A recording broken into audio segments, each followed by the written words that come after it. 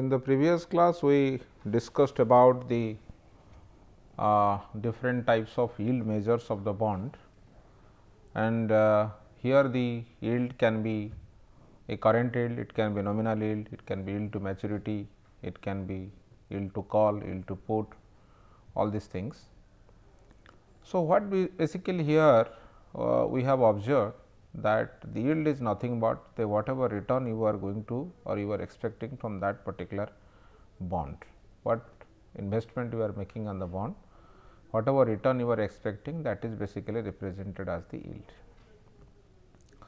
Then let us see one particular hypothetical case that whenever you are holding a bond and the bond is maturity period is of that particular bond is let 5 years, but the investor or the bond holder needs some cash in between, or he or she wants to redeem that particular bond in between. So, in that particular point of time, how we can calculate the total return or the yield of that bond. So, that is basically defined as the realized yield. So, whenever we are calculating the realized yield, what it measures? It measures basically how the particular coupons are reinvested in the market, and as well as how much coupon you have received and at how much price you have sold the bond in between. That means, after your horizon period, your holding period. That is why the bond yield in terms of realized yield is basically a measure of the yield obtained by assuming the cash flow are to be reinvested to the investor's horizon at an assumed reinvestment rate, and at the horizon the bond is sold at an assumed rate given the horizon is not at maturity. That means, the horizon period is not at maturity, horizon period is below the maturity period. So, in that case, how the return of that particular bond can be calculated? That means, exactly how much return you are going to realize if you are going to sell that bond or you are going to redeem that bond before the maturity. So, here if you see, there are certain factors or certain determinants which determine this return from that particular bond in terms of the total return or the realized return. What are those? One is your horizon value, at what value basically you are selling that bond. Then the bond price at the horizon, then total monetary value or monetary return what you are getting.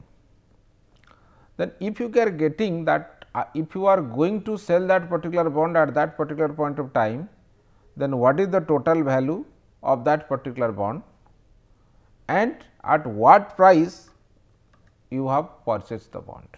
So, you have a end value,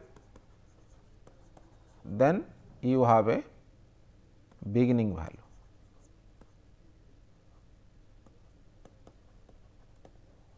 Or the selling value or the purchase value. So, once you have the end value and the purchase value, then what you can do? You can find out the return from that by simply whatever way the return from the zero coupon bond we were calculating.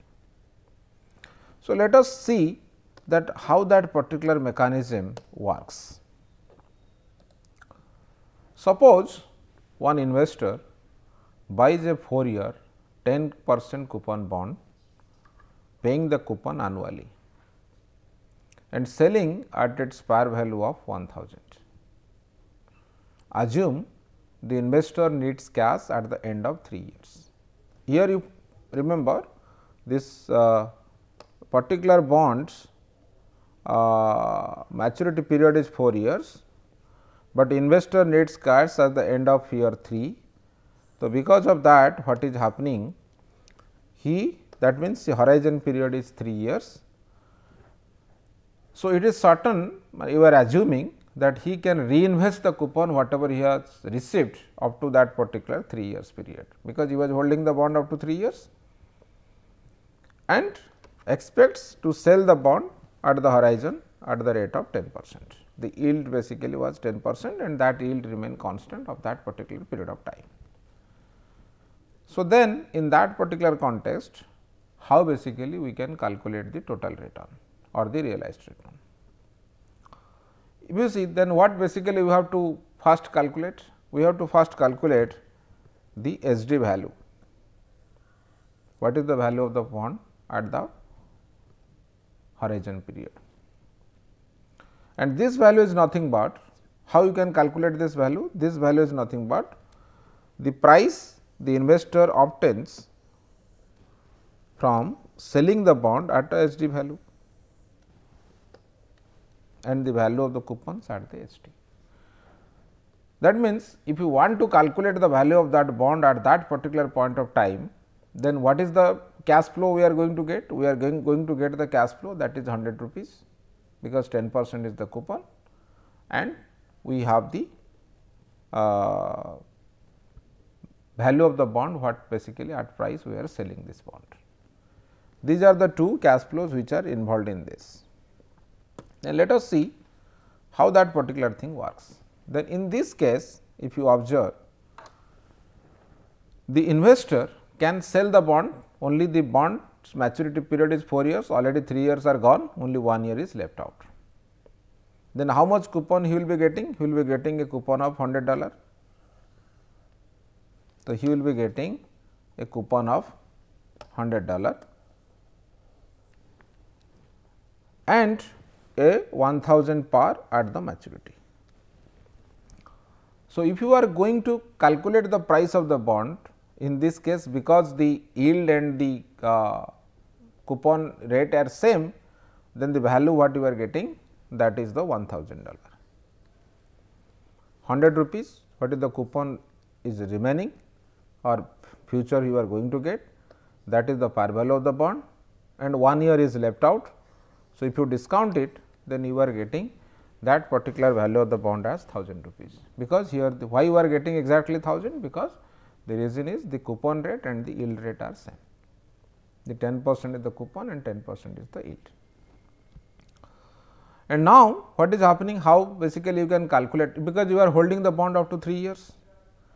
If you are holding the bond up to 3 years, you got 1000 rupees whenever you have sold that bond, then how much total value you got, because 100 rupees you got in the after the first year, which is the coupon.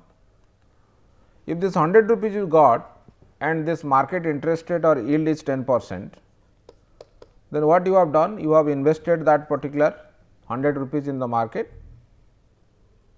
right, for another 2 years you might have invested, then you got 100 into 1.1 to the power 2, that is 121 rupees. Whatever 100 rupees you have got in the first year, after first year you have invested it for another 2 years, you got $121. Then in the end of the second year you got another 100. So, that 100 you can invest it for another 1 year. Then what, how much you got? 100 into 1.1, that basically will give you 110. So, whatever 100 rupees you have got after the first year, from there you got 121, and whatever 100 you have got after second year, you got 110. Then what is the total you got? Then in his third coupon, up to third year you are investing that particular bond, you are holding that bond. So, in the end of the third year also you will be getting 100 rupees, but you did not have time to invest it. You have got $100 you got, but that money is not reinvested in the market. Then effectively how much you got? Effectively you have got 121 plus 110 plus 100, then total you got 331. You got 331 and you have sold the bond, the Horizon investors has sold that bond at a price of 1000 rupees or $1000, then total he has got, the investor would have 1331 in the cash at the SD. So, the SD value has become 1331. So, the coupon is reinvested and the whatever coupon in the end of the period he got. So, if you add up everything 1000 plus 331, it will give you 1331. Now, so here what is basically happening, that the horizon value of 1331, here basically 1331, 331 consists of the bond value of 1000, coupon is 300 and the reinvestment what you got, that is 31, because the coupons are again reinvested in the market, you got the reinvestment amount 31. So, total value you got 1331 and now you can calculate the total return from this. Then how you can calculate? So, now if you see the total return is calculated in this way. So, you have, this is the formula for calculation of this. The coupon value at S d is C into 1 plus r to the power t, t is equal to 0 to S d minus 1, because last year you cannot reinvest that money. Then finally, it is nothing but C into the future value of interest factor, then total value, the coupon value at S d, you can calculate any of the ways, C into 1 plus r to the power S d minus 1 divided by r, any of the formula you can use to find out the coupon value at S d. And here in this case, if you put your coupon was C, which is $100, your rate yield was 10%, then 1.1, you are holding it for 3 years up to the power 3 minus 1 divided by 0.1, which is the r, 10%. Then we are exactly getting 331, that is what we have explained it. So, 331 rupees we got it. So, now the total value we got, that is basically your how much? 1331. Then how is the, what is the return? If you see the return, now your S d value is 1331, if you see here, and what is the price? That is $1000. Then 1000, how much year you are, for how many years you are holding it? 1.3, then 1 to the power 1.3 minus 1, that is basically you are getting 10% return. So, here we are getting 10% return, the reason is everything remains same, your coupon and yield are same, but it can also vary depending upon the change in the yield rate in the market, a change in the interest rate in the market. So, this concept is basically called the total return or the realized return, that actually you can keep in the mind. That means, the bond, the investor has not hold the bond up to the maturity, but then how much return he can expect from this. Then we can discuss some concepts related to the bond market or the bond instrument, which are used for the bond investment strategy, which is not a part of this particular syllabus, but still you can have the idea that those kind of things are used extensively for minimization of the risk in the bond market. So, that one of the concept is duration. So, what do you mean by the duration? The duration is basically what? It is a weighted average of the bonds time period, and the weights are basically given on the basis of the present value of the cash flows,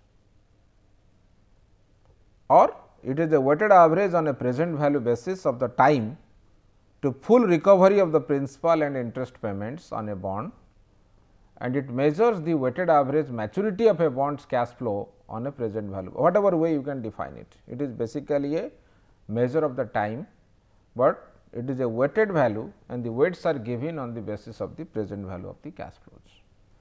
So, if you see this, the weights are given on the, you are calculating the present value of the cash flows, and here t is equal to the time.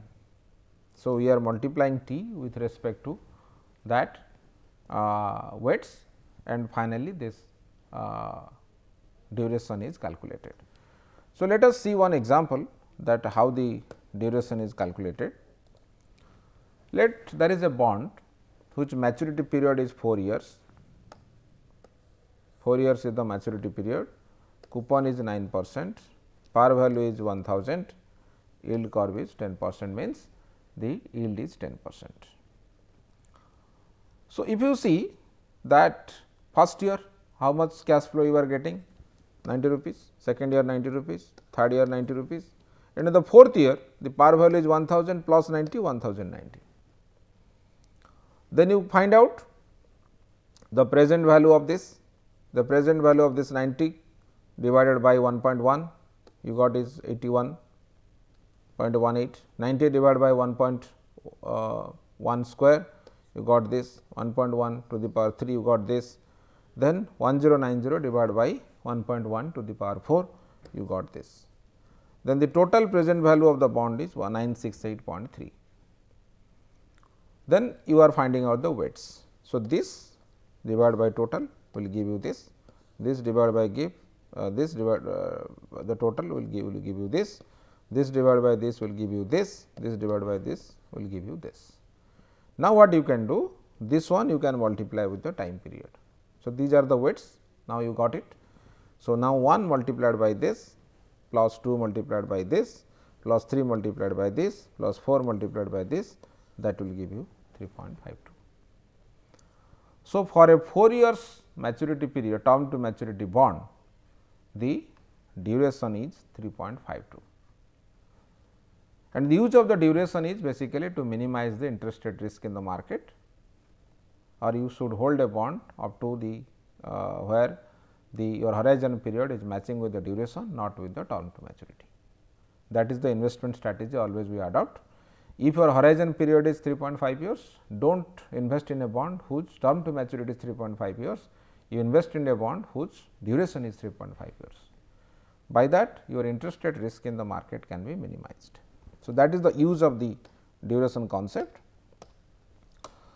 So, now if you are calculating the duration of a portfolio, remember the duration of a portfolio is simply the weighted average of each of the bonds duration with the weights giving the proportion investment funds allocated to each bond. If you have 100 rupees, you have spent allocated 5 rupees for one bond, 20 rupees for another bond.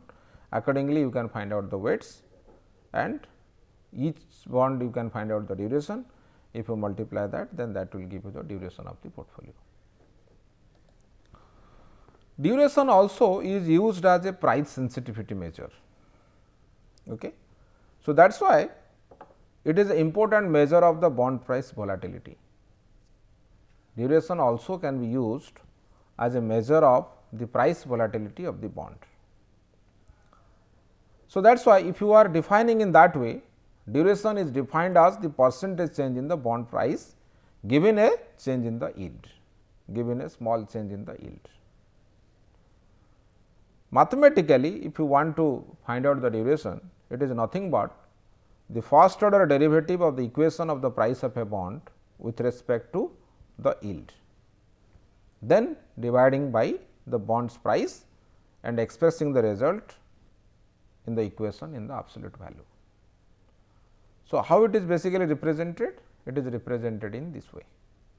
Duration is equal to, already I told you, dP by dy divided by P.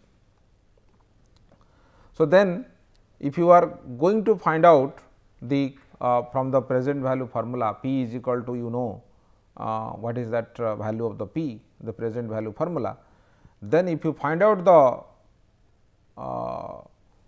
the derivatives of that, then you can find out this one, and divided by P if you take, then this is the basically the duration what you can find out.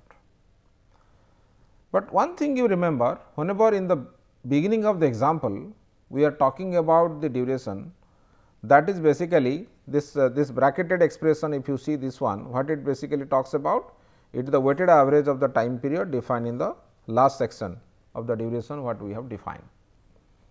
Now, we are getting another term, that is 1 by 1 plus y, whenever we have gone for the using the derivatives concept. So, that part is basically called the Macaulay duration, and the overall term, whenever you are dividing 1 plus y with to that, it is called the modified duration. The Macaulay duration divided by 1 plus y or into 1 by 1 plus y, that will give you the modified duration, which can be derived from the first order derivative of that particular price equation. with respect to a change in the yield. Then you see that if you go by this, that the price of a bond which pays the coupon is each period and principal at maturity. This is the basically P, which is the formula that already we know. And if you take the taking order the first order derivative of the equation, then your modified duration will be this one, C by y square into 1 minus 1 by 1 plus y to the power n plus n into f minus C by y divided by 1 plus y to the power n plus 1 divided by P. This is the equation what you can find out whenever we go for the first order derivative of this particular equation with respect to y. So, always you see the durations are measured in terms of the years, and this is always reported in terms of the annualized value. So, if the duration if the cash flow is distributed annually, the duration reflects in years. If the cash flow is semi-annually, then duration reflects the half of the years. But even if you are calculating this thing half of the years of the years, finally, the annualized duration has to be calculated. Then the annualized duration is nothing but duration for the bond with n payments per year divided by n. That is why the duration are defined in terms of the length of the period between the payments, and the convention is to express the duration as an annual measure. That actually you keep in the mind. This is always reported in the as a part of the annual measure. So, the annualized duration is obtained by dividing duration by the number of payments per year, and if it is 2 times it is paid, then you find out that, then finally divided by 2, that will give you the annualized duration. That actually we have to keep in the mind. Then we have to see that what are those properties of the duration, because you see the basic features of the bond is what? Coupon, maturity and yield. Then on that basis, if you want to relate the duration with respect to all those bond fundamentals like coupon, maturity and the yield, then what kind of relationship we can establish of duration with respect to all the 3 variables. What basically we have observed, or it is observed, the lower the coupon rate, the greater the duration.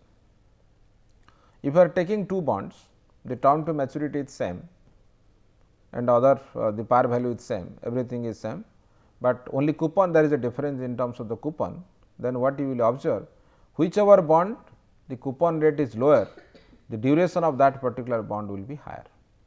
The lower the coupon rate, greater the duration.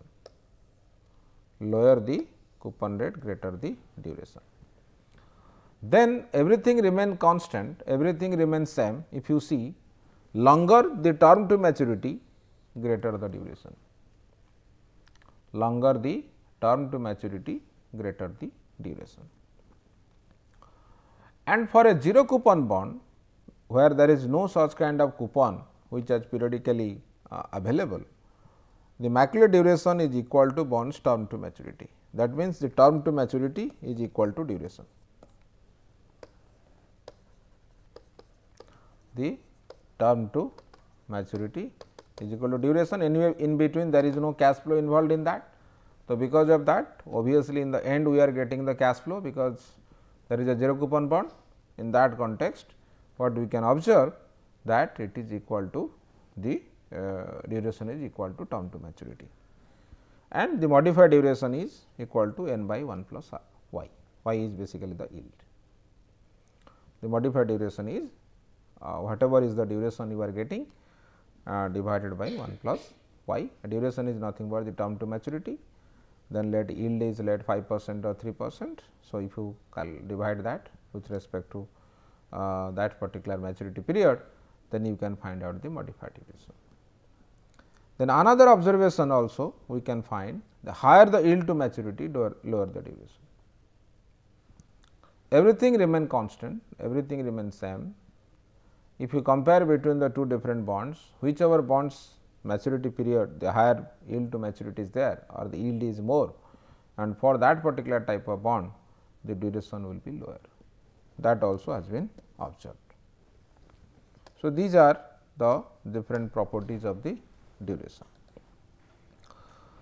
Then another concept which is also important from the bond investment point of view, that is called the convexity. Why the convexity comes?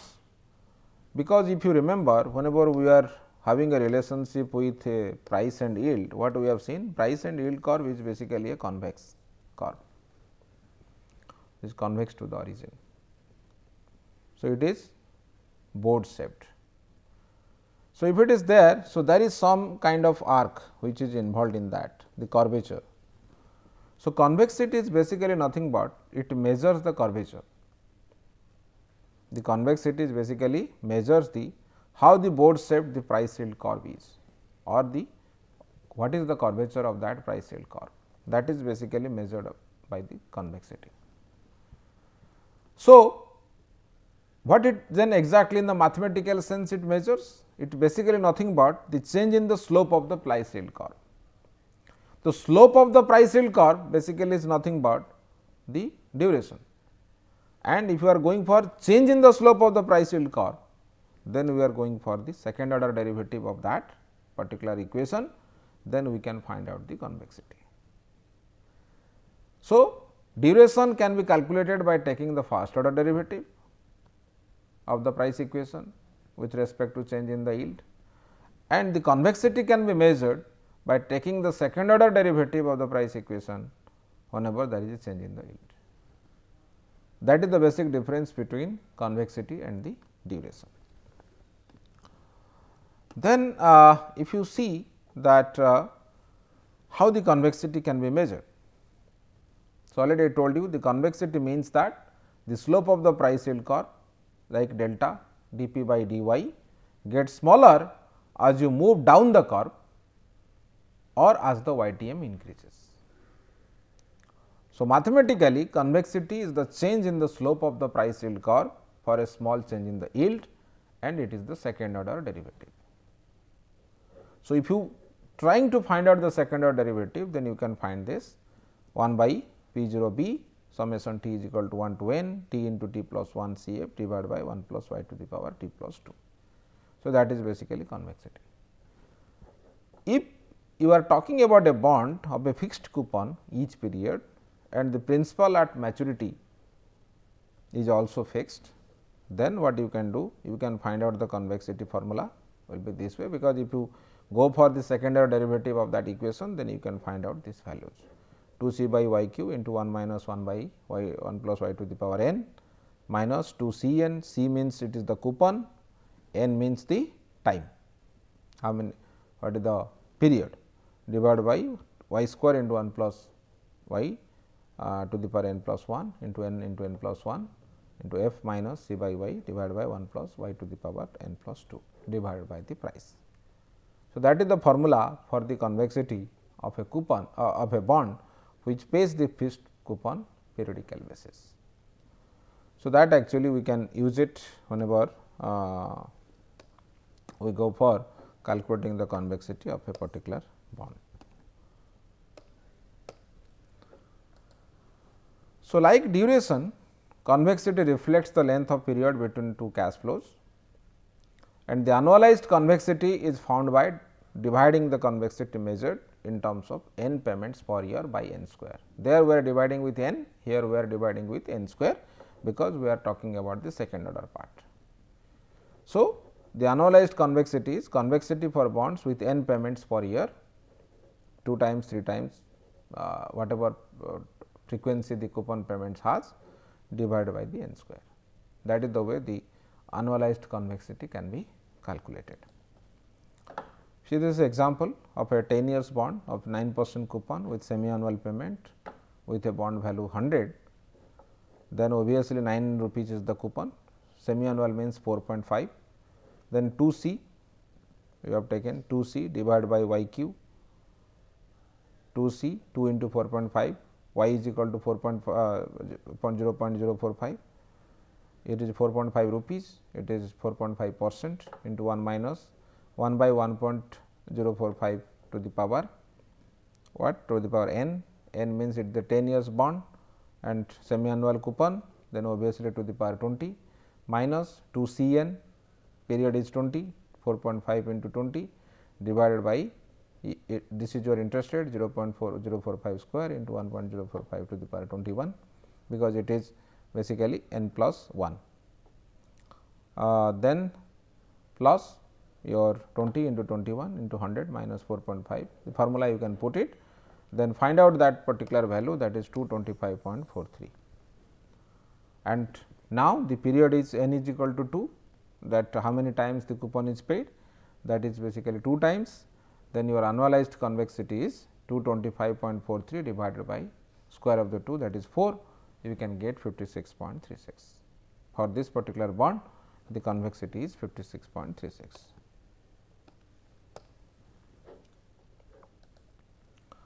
Then what is the properties of convexity? As the yield increases, the convexity of the bond decreases. For a given yield and maturity, the lower the coupon, the greater the convexity. It is same thing with the duration also. For a given yield and modified duration, the lower the coupon, the smaller is the convexity. So, that is what basically we can always find out in terms of the properties of the convexity. Please go through this particular references for this particular session. Thank you.